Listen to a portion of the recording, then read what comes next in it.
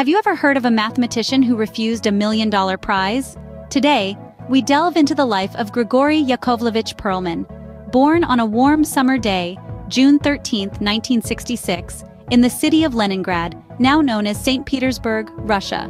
Perelman is not just any mathematician.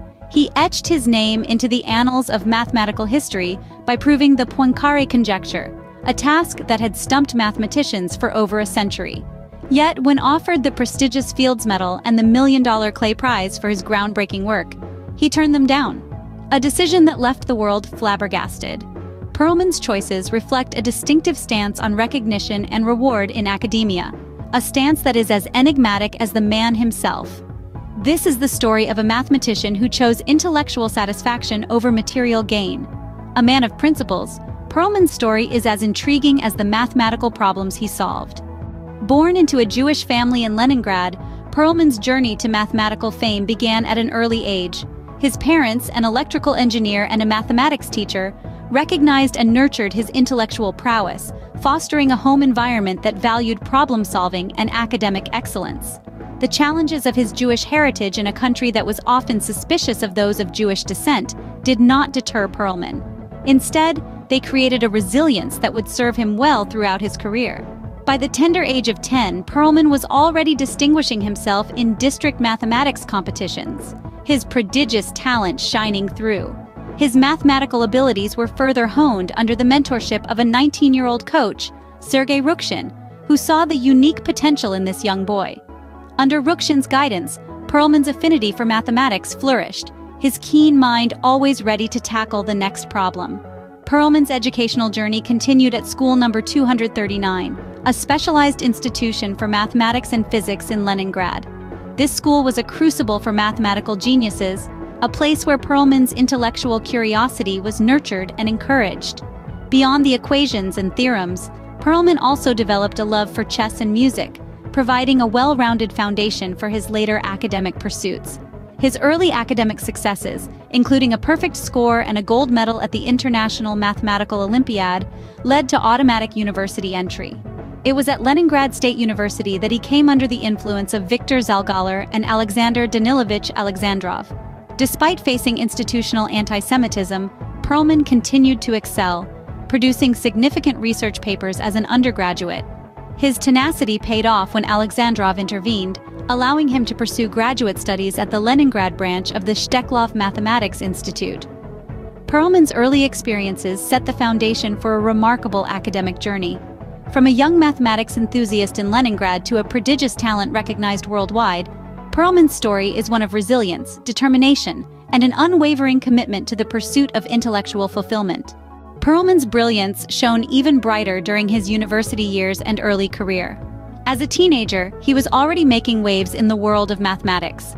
He demonstrated his exceptional talent at the International Mathematical Olympiad, where he astounded the judges with a perfect score and walked away with a gold medal.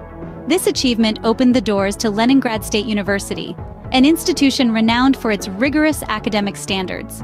Perelman's time at the university was an exciting chapter in his life. Under the guidance of accomplished mathematicians, Viktor Zalgaler and Alexander Danilovich Alexandrov, he began to delve deeper into the complexities of mathematics, producing significant research papers even as an undergraduate student. His work was characterized by a unique blend of creativity and precision, a testament to his extraordinary intellectual capacity. However, this period was not without its challenges. Perelman, being of Jewish descent, faced the bitter sting of institutional anti-Semitism. Opportunities that were readily available to his peers were often denied to him, and his path to graduate studies was littered with unnecessary obstacles. But even in the face of such adversity, Perelman's determination remained unshaken. One beacon of support during these trying times was Alexandrov, who recognized Perelman's immense talent and intervened on his behalf. Thanks to Alexandrov's efforts, Perelman found a place at the Leningrad branch of the Steklov Mathematics Institute, a prestigious institution known for its contributions to the field of mathematics. Perelman's graduate work on saddle surfaces was nothing short of revolutionary. His collaboration with prominent mathematicians like Mikhail Gromov and Yuri Bourago at the Institut des Hautes Études Scientifiques in France brought him to the attention of the international mathematical community. His work on Alexandrov spaces and contributions to Riemannian geometry, including solving the sole conjecture of Cheeger and Gromel, further cemented his reputation as a rising star in the world of mathematics. Despite the barriers, Perelman's mathematical genius was impossible to ignore. Perelman's work on saddle surfaces and Alexandrov spaces brought him international attention. His collaboration with esteemed mathematicians like Mikhail Gromov and Yuri Barago at the Institut des Hautes Études Scientifiques in France further cemented his global reputation. But it was his deep engagement with Richard Hamilton's Ricci flow equation that led him on the path to his most significant achievement, a breakthrough that would redefine the world of mathematics. The Ricci flow is a process that shapes a complex geometric form into a more streamlined, sphere-like shape. It's a bit like smoothing out the wrinkles in a crumpled piece of paper. In this equation, Perelman found the key to unlocking the solution to a century-old problem, the Poincaré conjecture. This conjecture, proposed by French mathematician Henri Poincaré in 1903, was a puzzle that had baffled mathematicians for generations. It's a theory about the nature of three-dimensional shapes, proposing that any shape that doesn't have any holes and can be stretched or shrunk without cutting or gluing is essentially a sphere.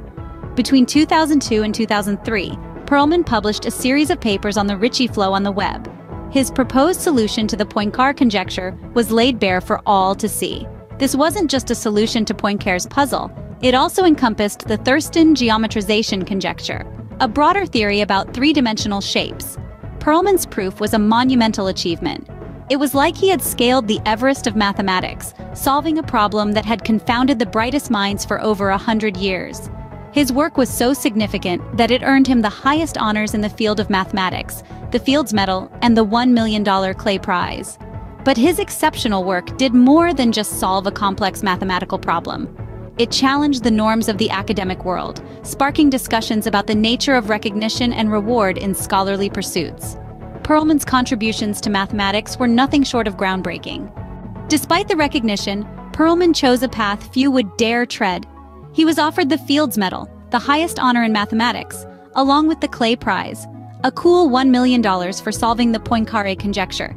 However, Perelman's response was far from predictable. He declined both awards, choosing instead to retreat from the spotlight. His refusal of the Fields Medal and Clay Prize was not due to a lack of appreciation for the honor. Rather, it was a reflection of his unique perspective on recognition and reward. For Perelman, the pursuit of knowledge and the satisfaction of solving complex problems were reward enough. His actions were a testament to his belief that the true value of academic work lies in its contribution to humanity, and not in the accolades it might garner. Perelman's unconventional decisions, however, did not stop at refusing the awards. He also resigned from his position at the prestigious Steklov Institute in Russia. This move was more than just a professional decision. It was a withdrawal from the mathematical community as a whole. Perelman's withdrawal from academia was not a retreat into obscurity, but rather a conscious decision to step away from the competitive and often ego-driven world of academia. He chose to live a modest life, focusing on his personal pursuits outside of the mathematical realm. This decision was not an easy one, but it was a choice that stayed true to his principles and values. Perelman's decisions were not without controversy. His refusal of the Fields Medal and the Clay Prize, his resignation from the Steklov Institute, and his withdrawal from the mathematical community sparked widespread discussion and debate within the academic world. Some viewed his actions as a rejection of the academic system, while others saw them as a powerful statement about the true purpose of academic work. In the end, Perelman's actions serve as a stark reminder that the pursuit of knowledge and the satisfaction of solving complex problems can be reward enough in themselves. Perelman's decisions sparked widespread discussion and debate within the academic world. Perelman's story goes beyond mathematical genius. His life, marked by a relentless pursuit of intellectual fulfillment over material rewards, has been a profound testament to his personal principles. His refusal of the Fields Medal and the Clay Prize, two of the highest honors in mathematics, wasn't an act of defiance, but rather a reflection of his belief that recognition and reward should not be the driving force of academic pursuit. This unique approach has sparked extensive discussions and debates, challenging the conventional norms and values within the academic world. His decisions have served as a reminder to scholars and researchers alike that the pursuit of knowledge and understanding should always take precedence over accolades and financial gain. Perelman's legacy is not merely rooted in his extraordinary mathematical contributions, but also in his unyielding commitment to his principles. His story serves as a beacon of intellectual integrity and a potent reminder of the true essence of academia. His contribution to mathematics remains unparalleled, and his unique stance continues to inspire and intrigue.